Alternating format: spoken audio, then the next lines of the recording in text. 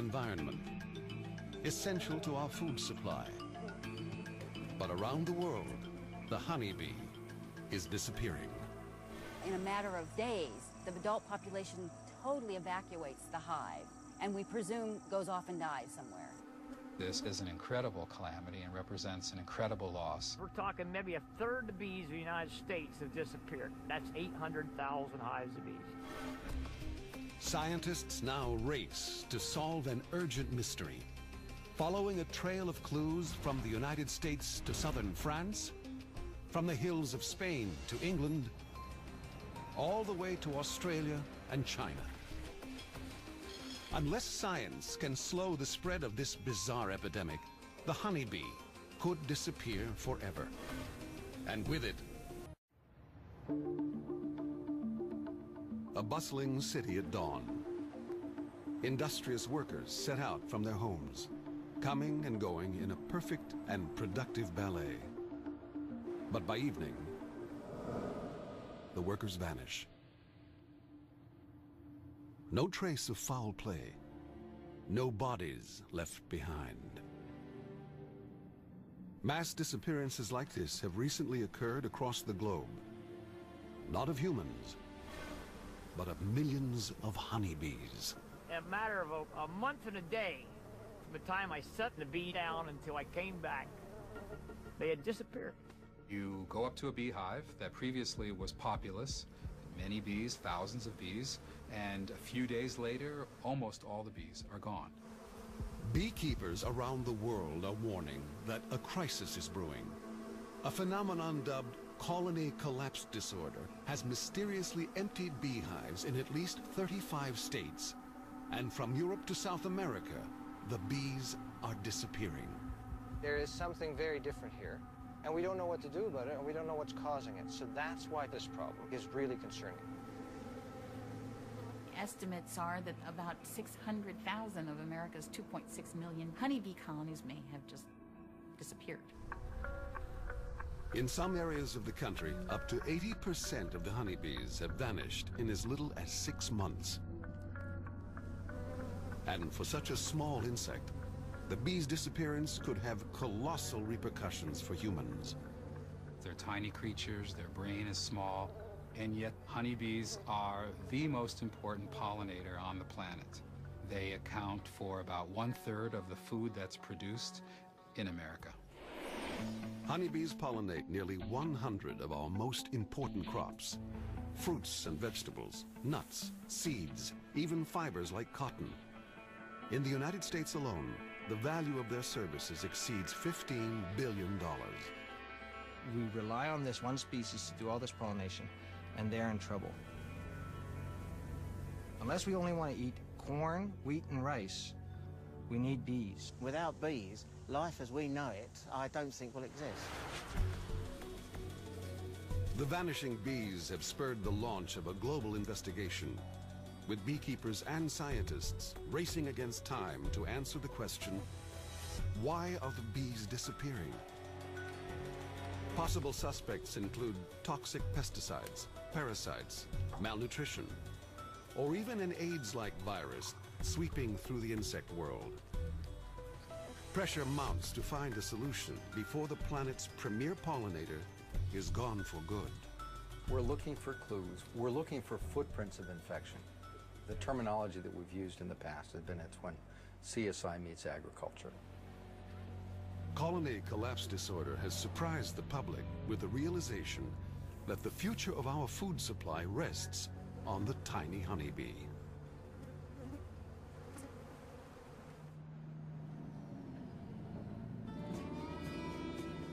DeBlois, Maine. A caravan of semis rolls in at Jasper Wyman Farm, the largest grower of wild blueberries in the country.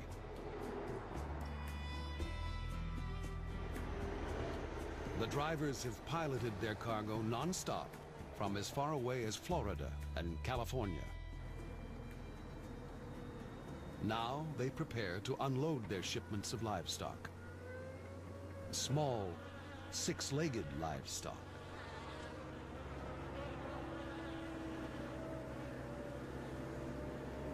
It's pollination season. And across the Northeast, the bees are on the move. Which side? Your side or my side or what? This side, right? Every year in May, Pennsylvania beekeeper David Hackenberg brings his bees to Maine for a few weeks' work in the blueberry barrens. 2,600 hives, each brimming with 30,000 bees. He distributes them throughout the farm's 7,000 acres, where the wild blueberry flowers are just beginning to unfold.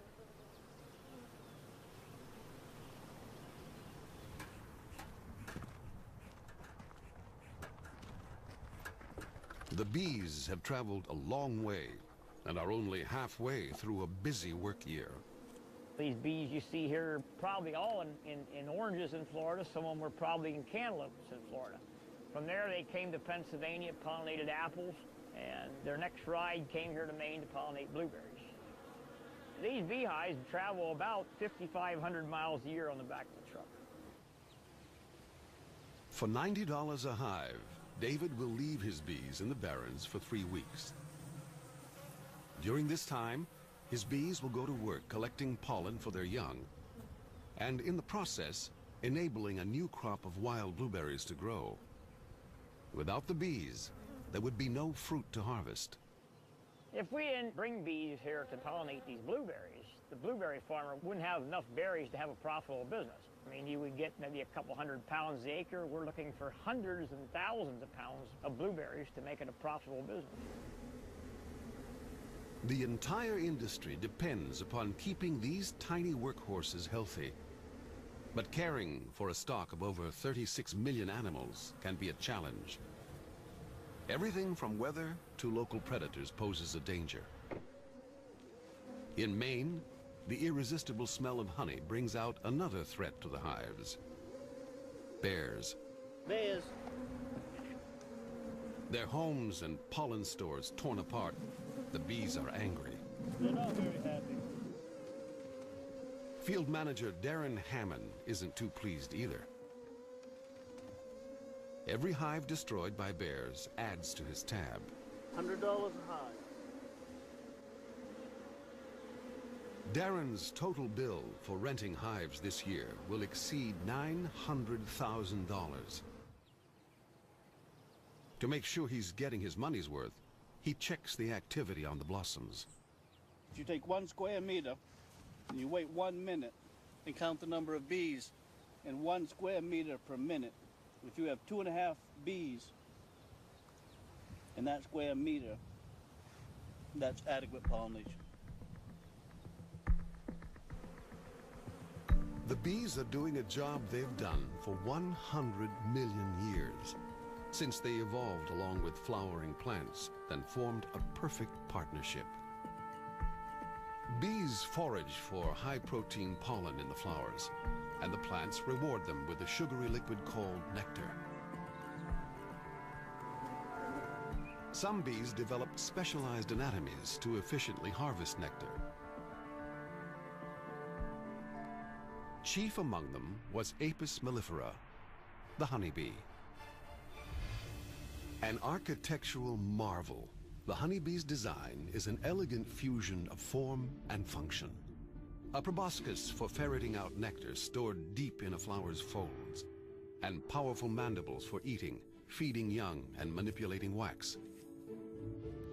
2 compound eyes are comprised of 6,900 lenses and covered with sensory hairs for detecting wind speed. 3 additional eyes, called ocelli, receive light signals for orientation. 4 wings clasped together with tiny hooks and beat up to 230 times a second. For defense, a double-edged serrated sting, which she can use only once, at the cost of her own life. Hind legs are broadened into special baskets for carrying heavy cargo of pollen to the hive. Feathery hairs coat the body and build up a static charge as the bee flies. When the bee lands on a flower, pollen literally jumps onto her body. They're just this magnificent little engineered thing, just perfect for all the things they can do. And as they go through life and change their tasks, these different anatomies come into play. When a bee transfers pollen from one flower to another, the plant's fertilized ovaries swell into ripened fruit. It is nature's oldest and most fruitful alliance. But today, we rely on bees to perform a natural task on a very unnatural scale.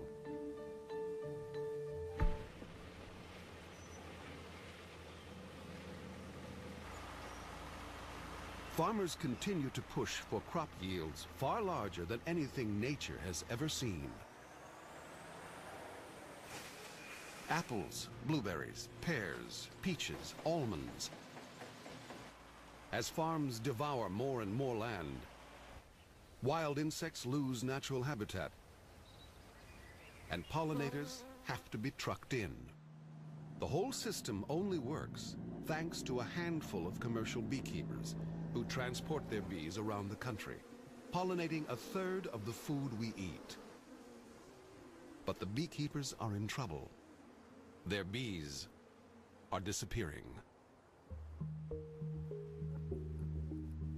November 2006. David Hackenberg opened his hives to find 70% of his bees had vanished. 400 hives of bees that were good-looking hives of bees a month before, and most of them were gone. David rushed several dying colonies to Pennsylvania's acting state beekeeper, Dennis Van Engelsdorp. Dennis now monitors a quarantine of several of the collapsing hives. They're infected with a mysterious syndrome that he says is unlike anything we've experienced before. Certainly there's evidence that there have been similar collapses, but the collapse we're seeing right now, I've never seen. When bees become sick, they sacrifice themselves and leave the hive to die to prevent infecting the rest of the colony. But this is a mass evacuation. More and more alarmed beekeepers call, reporting millions of bees disappearing without a trace. Stranger still, the insect raiders that usually invade colonies for honey and pollen leave the hives untouched. Within months, the epidemic reaches truly frightening proportions. If you look at the numbers, we're talking maybe a third of the bees in the United States have disappeared. That's 800,000 hives of bees. By early spring, the phenomenon has a name: colony collapse disorder, CCD. A colony has CCD when we see a rapid loss of the adult population, and what we're seeing is just that younger and younger adult bees are leaving the colony to die away from the colony. So this colony is really at its last stages. I would imagine in a week or so, we'll probably only find the queen in this colony surrounded by just sort of a mitt full of bees. As CCD wipes out hives across the U.S., reports of similar mass bee losses pour in from overseas. Bees vanish in Italy, Poland, Portugal, in Central and South America. In Croatia, beekeepers claim that as many as 5 million bees disappeared in less than 48 hours. The disappearing of the bees captivates the public, as the media prints a parade of speculation about what could be causing the crisis. The first to grab headlines is a story that cell phones are interfering with the bees' navigation. The cell phone theory stemmed from an ambiguous quote in a British paper. The guy who did the research in Germany on this cell phone, he actually put just a cordless phone in a colony and rang it, and it was a very badly designed study, and he's retracted all statements. But that really took wings. The next suspect is an old but deadly enemy of the bee, a mite called Varroa destructor, which killed off half the honeybees in the United States in the 1980s. But this time, something is very different. With mites, you got bees crawling around the ground that the mites have attacked. Here we didn't have any bees. There's no dead bodies out in the ground. The bees have flew away, disappeared. It does not appear at this point in time that any one of the known factors could account for colony collapse disorder, because we've never seen this magnitude of a loss before. Scientists struggle to understand what could cause such a major collapse of one of the most highly organized and complex societies in the animal kingdom.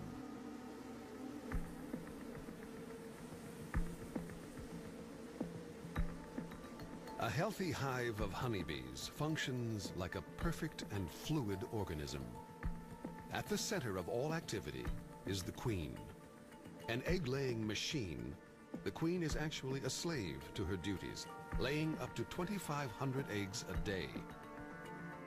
As many as 2 million in her lifetime. The worker bees are all female and make up the bulk of the colony. In a typical hive of 30,000 bees, only about 100 are males, called drones. With oversized eyes and bulky bodies, drones are not equipped to gather pollen or nectar and must rely on the workers to feed them. The invaluable work bees do takes its toll. In the summer, workers only live around 30 days, literally worked to death. But the hive is constantly replenished with new generations of bees, ready to go to work from the moment they hatch.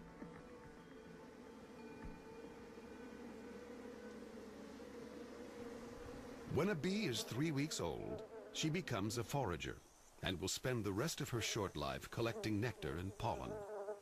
She'll fly up to 3 miles away and, amazingly, always return to the same hive.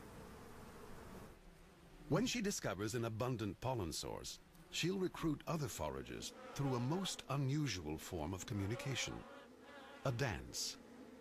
She informs the other bees that food is available and that food is in such and such a direction from the hive and is at such and such a distance away from the hive. And those pieces of information, distance and direction, are encoded symbolically in movements and sounds that she produces. Turn right at 100 feet. Take a left at 50 feet. The waggle dance is the only known symbolic language that exists outside the realm of humans and lower primates. There's really nothing that compares to the dance language of the honeybee. It stands as one of the 7 wonders of the animal behavior world. With the onset of CCD, there are fewer dances happening in the hives. Foragers are setting out to search for pollen and simply not coming back. The case of the vanishing bees is at the forefront of a much larger crisis. Not just bees, but all pollinating animals have been disappearing for decades. Pollinators across the board have suffered from industrialization, urbanization, disruption of habitats, introduction of invasive species. They're experiencing death by 1,000 cuts. Bees and butterflies don't usually make the headlines, but scientists warn that the steady decline in bees and other pollinators could trigger a crisis bigger and more immediate than global warming. 3/4 of all plants on the planet depend on animals for pollination. They can't reproduce sexually without this animal partnership. So if you look out the window and eliminate 3/4 of what you see, that's a reason to worry. As the supply of pollinators keeps dwindling, agriculture pushes for ever bigger harvests. 3 years ago, bee numbers in the U.S. had already fallen so low that for the first time in 80 years, bees had to be imported from abroad. Government officials turned to Australia, where a lucrative bee export industry now regularly ships to the U.S. With the onset of colony collapse disorder, beekeepers desperately rebuild their empty hives with Australian bees. It's a quick fix, but only adds to the cost of the losses. These losses this year translates into about $450,000 cost to put bees back in the boxes, lost pollination control on bees, lost honey crops. I mean, there's no way that we're going to get back in the black this year. And, you know, we can't take another hit like this. Beekeepers facing bankruptcy. Farms without food. Desperate beekeepers turn to scientists to solve the mystery of colony collapse disorder before another round of bee losses throws agriculture into a tailspin.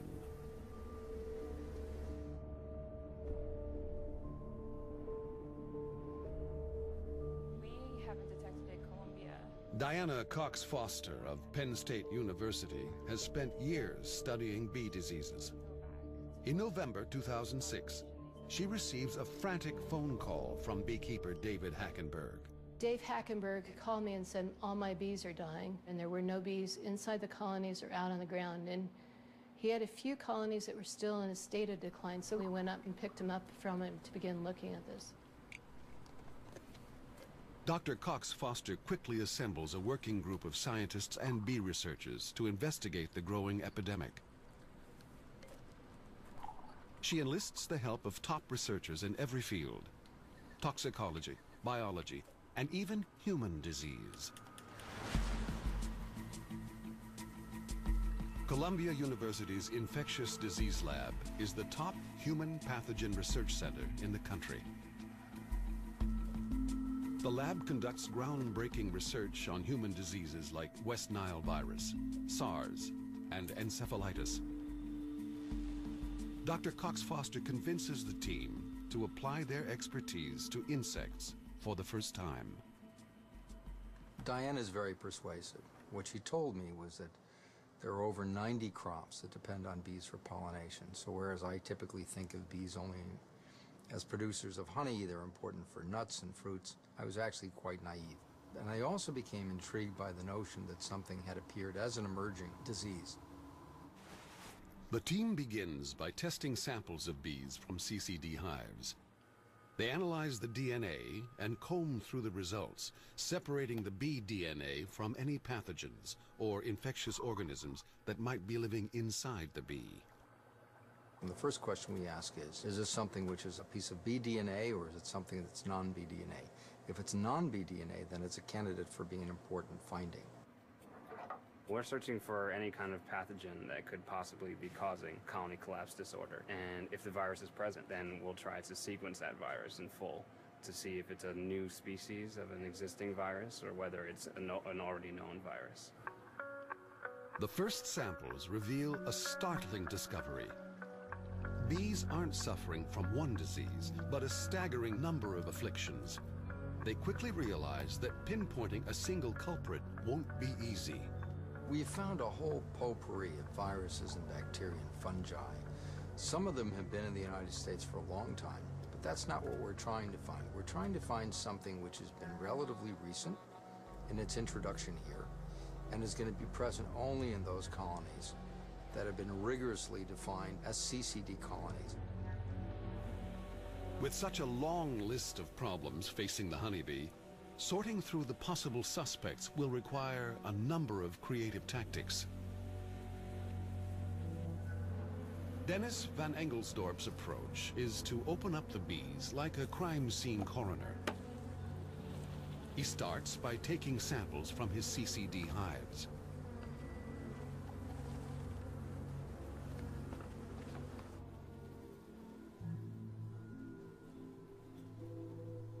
Dennis and his team conduct forensic autopsies on up to 100 bees a day.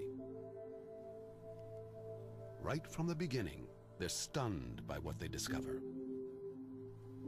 We started looking at the guts of the bees, and we started seeing all this really gross pathology, all this different scar tissue, and we realized we didn't know what any of it meant. We found some bees where there were whole pollen grains, so it was obviously not digested, so it was like they just kept eating and eating because they weren't getting any nutrition.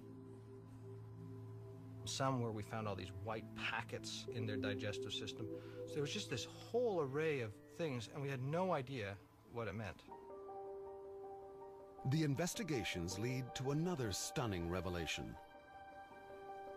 Fungi growing in the bee's tissue are similar to samples found in humans with suppressed immune systems. It could be that bees have been weakened by an insect virus similar to AIDS. We've talked about this condition being somewhat like AIDS in the sense that it seems clear that the immune response has been suppressed in these bees. Whether it's an organism like a virus that's causing it, or whether it's different stresses like a nutritional stress, or whether it's a chemical stress like the pesticides that causes this immune, that's what we're still investigating. Pesticides are another key suspect in the CCD investigation. And one country in Europe provides a perfect case study into how bees are affected by these controversial chemicals.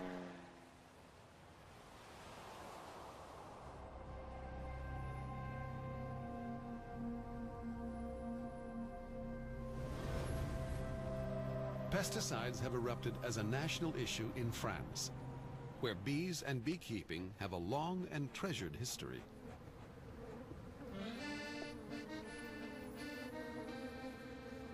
In Paris, beehives can be found throughout the city parks. And beekeeper Jean Pocton keeps his hives at the most prestigious address in town, the rooftop of the Paris Opera.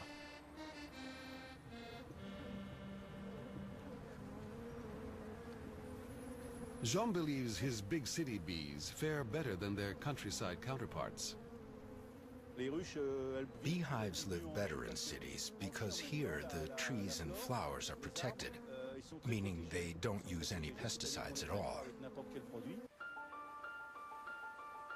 The French battle over pesticides began in the early 90s when farmers used a new brand of pesticides called neonicotinoids. The chemicals contained neurotoxins and were sprayed as a treatment for sunflower seeds, a favorite source of pollen for honeybees. Not long afterward, the bees began to disappear. The French government banned the chemical, but even after the ban, bee numbers continued to fall.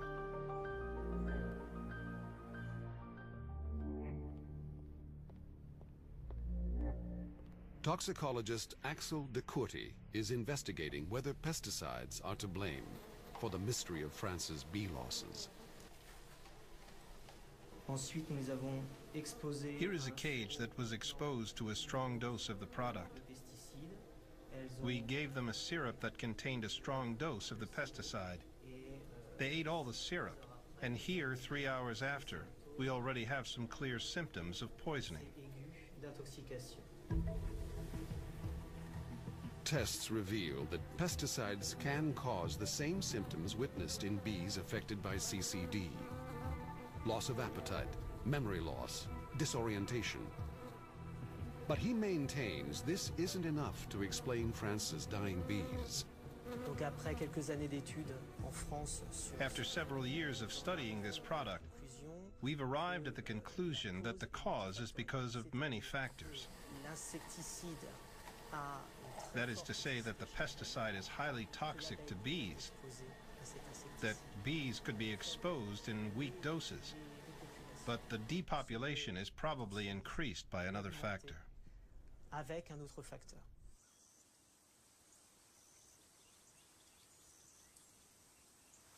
Back at Penn State University, the CCD working group is investigating whether pesticides are finding their way inside the hives.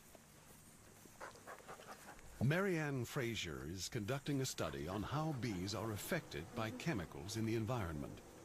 She's researching whether the new, more toxic pesticides can explain why the bees fail to return to their hives. We know from some work that's been done in France that these things can impair behavior of bees, particularly their ability to learn. If these pesticides impact their ability to learn, it's totally possible that these bees can't find their way back home. After setting colonies of bees in fields where chemicals have been sprayed, Marianne collects pollen samples from the hive. The tests reveal disturbing results. The pollen is loaded with over 40 different chemicals. What we are afraid of is that these pesticides are breaking down the bee's immune system so that if a pathogen were present, is it causing the bees to truly succumb to that pathogen because the immune system has been impacted in a negative way? Studies have proven that many pesticides are highly toxic to bees. But even in areas where no pesticides are sprayed, bees are still disappearing. We have people who are losing bees from CCD who aren't anywhere near any sprays. We have organic beekeepers losing bees. So certainly insecticides probably play a role in colony mortality, but I don't think we're going to find that insecticides are the cause of CCD. However the chemicals may affect the bees, what they bring back to the hive affects us as well. The nectar they gather often ends up on our plates as the bees' signature product, honey.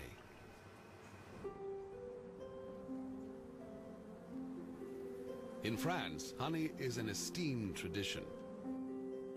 And in the south, the lavender flowers of Provence provide bees with material to make one of the world's most prized honeys, miel de lavande.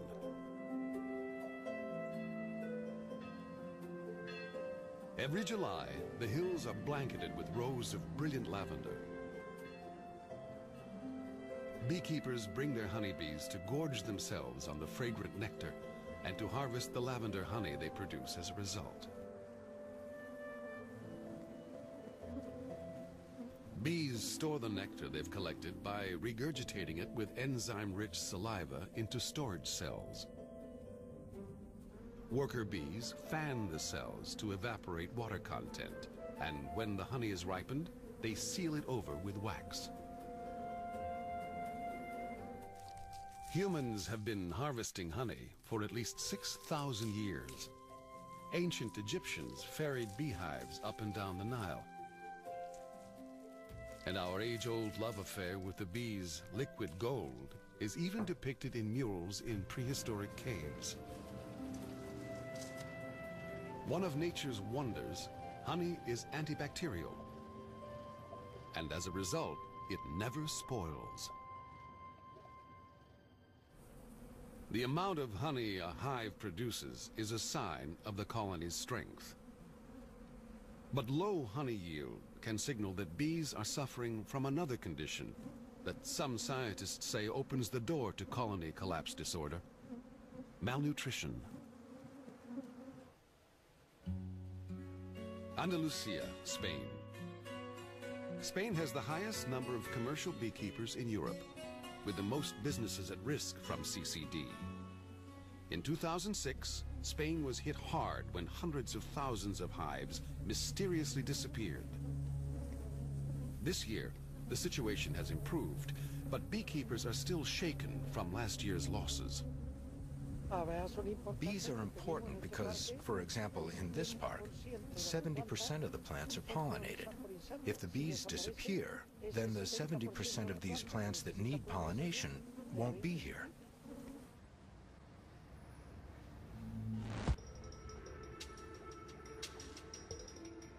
At the University of Cordoba, malnutrition is one of the main suspects under investigation. Scientists here are studying whether poor nutrition in bees can lead to CCD. They believe bees forced to pollinate on large monoculture farms could be weakened by a single crop diet. It would be as if we had a pet, a dog for example, and we fed him exclusively bread. That dog would develop a deficiency disease. This is the same thing the bees are experiencing. The group also targets another theory, that a single-celled parasite called Nosema cerani is the infectious agent behind CCD. The lab discovers an epidemic of Nosema. Every hive they sample tests positive for the parasite. They believe this is exactly why Nosema is not the cause of CCD. If Nosema is present in all hives, in all of Spain's hives, Why are we not having any problems this year? I wish it were that easy. I wish the colony collapse were due to a parasite, because removing that parasite would solve the problem. But it's not always that simple when dealing with nature. The Spanish team doesn't believe the CCD investigation will isolate a single cause of the outbreak. They contend that a whole conspiracy of forces, from pesticides to parasites to poor nutrition, have created a perfect storm, weakening the bees, leaving them vulnerable to infection. The bees may be in even greater danger than scientists previously thought. Governments around the world joined the investigation, channeling emergency funds into efforts to crack the case. But while beekeepers continue to sound the alarm, some governments claim it's business as usual. London, England. As CCD wipes out hives across the US and Europe, beekeepers here discover that their bees too have vanished. Normally you give the hive a little tap and you get a bit of a sound that you know that the bees are all right because it's winter so they don't come out. And nothing happened. So then that's when I opened the hives and discovered no bees. Others in England have been warning that bees have been in trouble for some time. I don't think there is any doubt that major losses of bees have occurred over recent years in a number of different countries around the world. Whether they all actually have the same underlying cause is something that only research can say. And in this country, all we can say is that a number of beekeepers have lost a lot of their colonies in the last year. Despite the disappearance of the London bees, the UK government remains adamant that CCD has not reached Britain's shores. We do not think that CCD is an issue in the UK yet. The winter bee losses do seem to be rising very slowly on average, which is something that needs to be monitored carefully. I do not consider that we have seen any unusual bee losses in the last 2 years. Beekeepers in London claim the government isn't doing enough to address the problem of the vanishing bees. Bees, you know, they're only a little insect. They're not worried about them. They'll only worry when it's too late. For many people around the world, the potential impact of colony collapse disorder is difficult to fathom.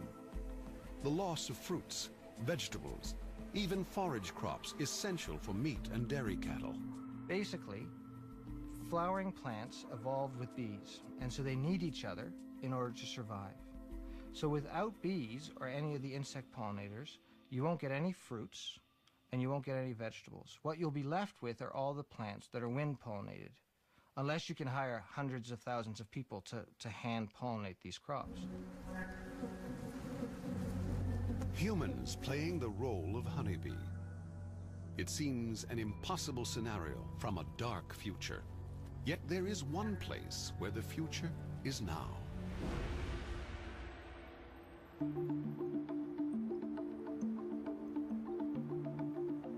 Beijing, China. In China, bees are big business. And if the bees make it, China exports it. Honey, wax, venom, bee pollen. Even a protein-rich compound called royal jelly that bees feed to their larvae. All is harvested and packaged for human consumption. China exports 90% of the world's royal jelly, 13,000 tons a year. Most ends up in skin creams and health products. But some royal jelly makes its way to beekeepers in the US, who feed it to larvae in breeding operations. China may be the king of bee products, but there is one region where the bees have already disappeared.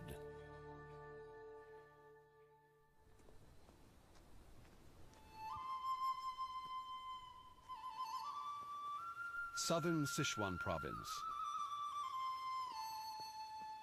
In the rural county of Hanyuan, pears are the local calling. Pear orchards carpet the mountains down to the foot of the valley. And in the center of town, the pear goddess bestows an eternal blessing on the yearly harvests. It seems to work. Hanyuan produces 80% of the pears in the region. Each year in August, the trees hang heavy with fruit, individually wrapped before harvest to protect it from insects.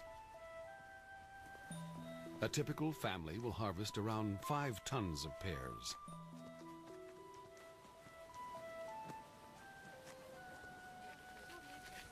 But it isn't bees farmers have to thank for the abundant crop. The bees here disappeared long ago. In the early 1980s, uncontrolled use of pesticides wiped out the local bee population and killed off the pollinating plants that feed them. Fruit production plummeted, and local farmers watched their livelihood vanish before their eyes.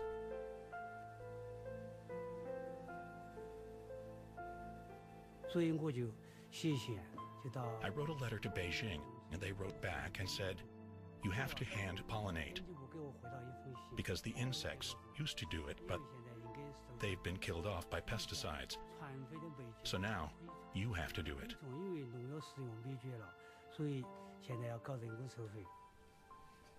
Now, each year in April, farmers must play the role of honeybee.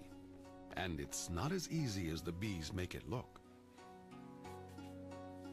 They start by collecting and preparing the pollen by hand.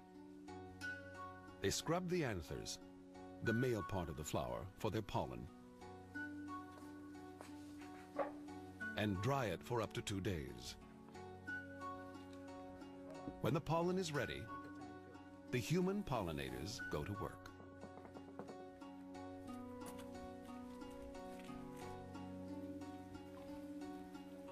Dr. Tang Ya from Sichuan University has been studying the pollination process used by farmers in Hanyuan. Today, he has come to see the fruits of their labor.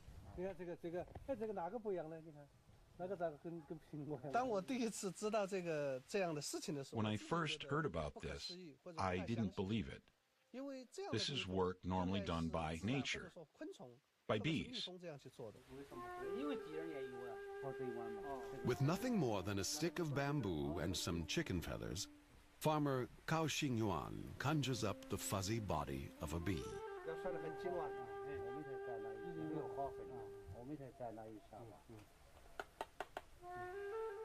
With a dip of pollen, a light touch is just enough to pollinate the blossoms.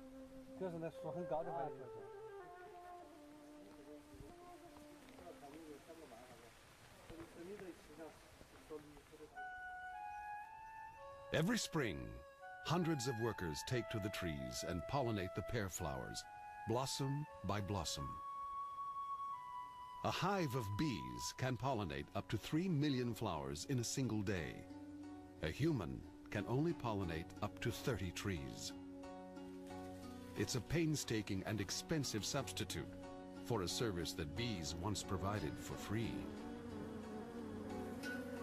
I wish it would go back to the natural state. I wish the bees would come back, because this is a really difficult situation for us. To replace honeybees with human pollinators in the United States would cost more than $90 billion a year. And even here, in Hanyuan, hand pollination may not be sustainable for long. For the farmers doing hand pollination, it's still feasible. But now, China is changing very fast. Most of the young people are heading to the city.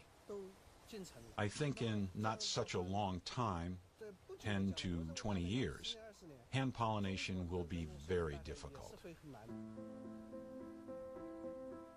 Hanyuan's story provides a glimpse into a frightening future without bees.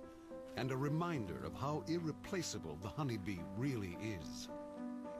There's no artificial substitute for pollination, nor is there any concerted effort to even develop one. People have tried here and there to find substitutes for animal pollinators, wind machines and certain sorts of vibrating devices for greenhouse use, but nothing works like a bee. The stakes couldn't be higher for scientists looking for the cause of CCD. And back in New York, less than 8 months into the investigation, the CCD working group has had a breakthrough. DNA tests have isolated a single suspect, a virus found in nearly all of the CCD hives. It's a virus that until now was found only in Israel, called IAPV, Israeli Acute Paralysis Virus. The group believes they've found the culprit. The team now turns to the more difficult question. How did the virus get to the United States? All test results seem to point to one likely source: Australia. Researchers and bee enthusiasts from around the world gather at the annual Apimondia Bee Conference. But this year, a shadow hangs over the festivities. The CCD working group has just announced their findings, that colony collapse disorder may have been triggered by a virus found in Australian bees. Dr. Jeff Pettis from the U.S. Department of Agriculture has come to address the issue of CCD. Good afternoon. And the breaking news has made the topic especially sensitive. Dr. Pettis explains how the virus was discovered, and Australian bee exporters are understandably nervous. We found this particular virus in packaged bees which had come into the U.S. from Australia. And we sampled those bees before they were actually introduced into the U.S. bees, into U.S. colonies. So we sampled them right out of the packages. He hopes to calm any fears by reiterating that the findings are far from conclusive. We still have a combination of factors going on, and this particular virus may be just an indicator of that, or it could be acting as a pathogen, but we need to find out. Dr. Pettis says it's still too early to say where exactly the virus originated. Where did the virus come from? One thing that gets missed is that we found this particular virus in royal jelly from China as well, but we cite it as being present in the U.S., Australian bees, and royal jelly from China. So the question of where it's come from and where, who had it first, that's really unanswered at this time. Scientists will now begin working to understand the virus and to develop a way to fight it. One plan is to use aggressive Africanized bees to engineer a new breed of super bee, resistant to all kinds of disease. Africanized bees appear to be very resistant to these viruses as a whole.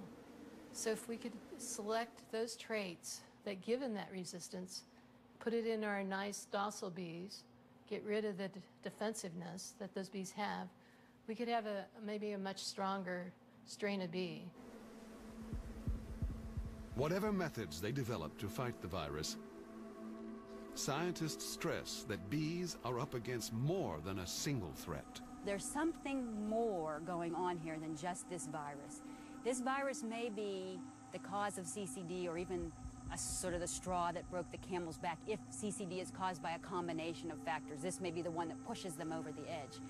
But certainly this virus alone is not the reason why worldwide we're having a decline of pollinators. Honeybees still have problems. If we find a cure for whatever the virus is, it doesn't necessarily mean that the honeybee populations will recover. They still have many other stresses to deal with. Although the bee's future is uncertain, colony collapse disorder has ensured that this extraordinary animal will no longer be taken for granted. What CCD has done is it's highlighted the fact that bees are in trouble. But there are a lot of bees dying every year, and they've been dying for 20 or 30 years like this. And we need to address that issue of bee health. If there's anything good that could come out of colony collapse disorder, first is having the attention by the media and the public on the problem here. That people beginning to realize how important bees and pollinators are. Beekeepers anxiously wait to see if this winter, almost a year after it first appeared, CCD will strike again. They emphasize that we have never had more at stake. We're scared to death because 1/3 of all the food we put in our mouths is put there by honeybees. So in a long-term effect, it could be a very damaging thing to our whole, way of survival. Honeybees pollinate all those foods that nutritionists are exhorting us to increase our consumption of. It's the fruits, nuts, and vegetables. We'll still have bread, but all the color and vitality will be much harder to get and much more expensive. We need to be prepared to eat gruel without anything else if we don't have any of these pollinators. I think we should be concerned as a world about what's happening. People are saying, well, we could get by eating wheat and corn and that. But yes, but that we would lose everything else that makes life so special.